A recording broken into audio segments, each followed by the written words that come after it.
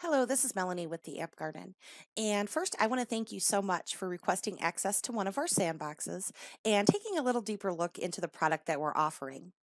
This video will help you navigate and set up that sandbox so you can go ahead and really dig into what the product has to offer. One of the things that you should have received is an email stating that you are now a registered user for the facility tracker. In this message, you have the login link and a temporary password.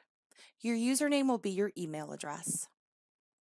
Once you've logged in using that temporary password, one of the first things you may want to take advantage of is changing your password. Here in the upper right-hand corner is a half person. When you click on them and go to Profile, you can go ahead and enter your new password, confirm it, and then click Save. That new password will be available to use upon your next login. Next, you're going to want to establish some service categories. Go to Settings, Basic, Service Categories. Now the system will already generate some generic service categories for you. Should you choose to want to delete or edit some of them, you can do so. You'll see here this little red button, that's a trash can. This will delete. This little green button will edit. This is a recurring theme within the product, and it's available for all of the features. So if you choose to edit, you would simply go ahead and change the name and click Save. Next, you want to go ahead and establish a department that these service categories fall into. Here we've got IT and we've linked it to media. Now this is important because these service categories will help restrict who has access to what, who can receive certain work orders, who can work certain work orders, who can manage certain work orders. To add a new department, simply click Add New Department, give it a department name, and then go ahead and choose the service categories that best relate to that department. And then save. Next, you'll want to establish locations, which is under Settings, Basic Locations.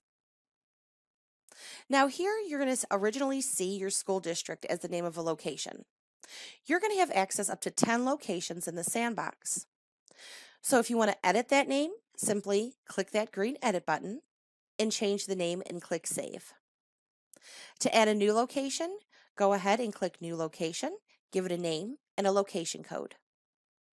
Now, if for some reason only certain departments or service categories are tied to this location, go ahead and select them now. If you choose to leave that blank, then all departments and all service categories can relate to that location. Just a little pointer, your location code is important because that is what you see at first view on your dashboard as to who needs work where. Next, you'll want to go ahead and establish a user, which is under Settings, Basic, Users. And you'll see that you're already registered as a full administrator. This means you have access to everything and anything. But what you want to do is go ahead and click Edit.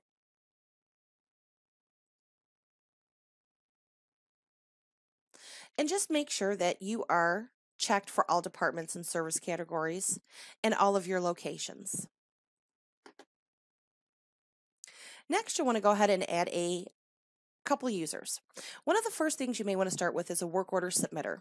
This is somebody who can submit a work order and request work from a certain location. You'll simply choose Add New User and provide a first name, last name, and email address. Now feel free to use a real life person. Should you just want to play around and not give anybody access to your sandbox, you can always use a generic email address that doesn't exist, and the system will accept that. To make them a work order submitter, go ahead and just make them a portal user, and then select the locations that they can submit work orders for. Now you may want to do a technician, somebody who can actually do the work and somebody you can assign work to.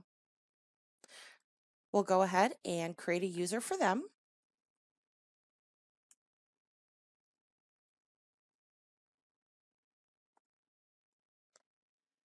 And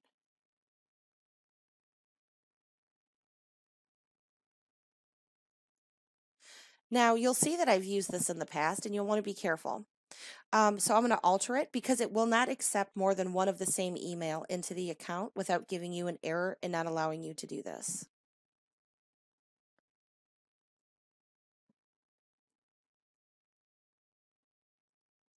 What you'll want to do is give them access to work order management. This means that they can go in and perform work and they can do things within the system.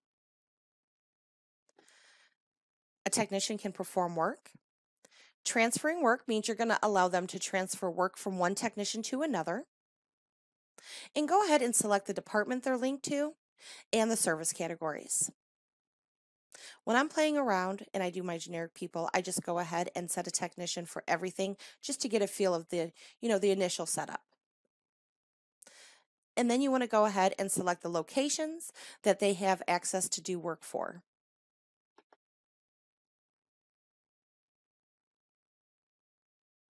Now, if you want to create a sub-admin would be somebody that maybe you work with, an assistant, somebody who heads a department.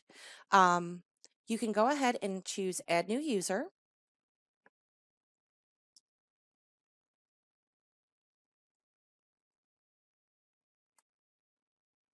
And go ahead and give them that email address. And what you want to do is you'll go ahead and check Work Order Sub-Admin. And then you'll want to go ahead and give them the access to permissions that you have access to.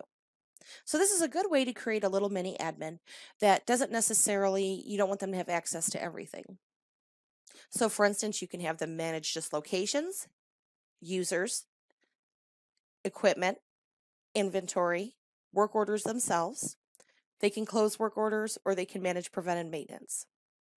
If you allow them to manage things, this means they can add, delete, and change any of these topics here.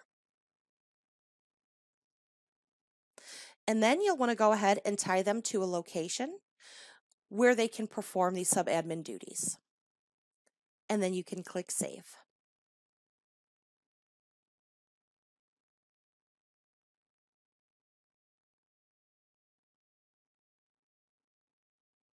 Now that you've created your users, we'll go ahead and submit a work order ticket,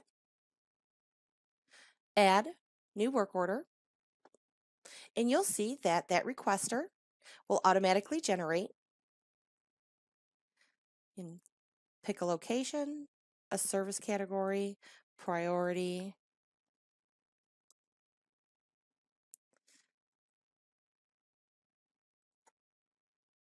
And then, since you're an admin, you can go ahead and automatically assign your technician.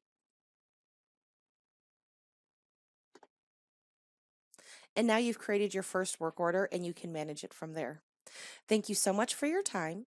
And if you need any further support or you have questions about how to further navigate this product, feel free to click the help button and email us here at support. We'll be more than happy to reach out to you and get you what you need. Thank you so much. Have a great day.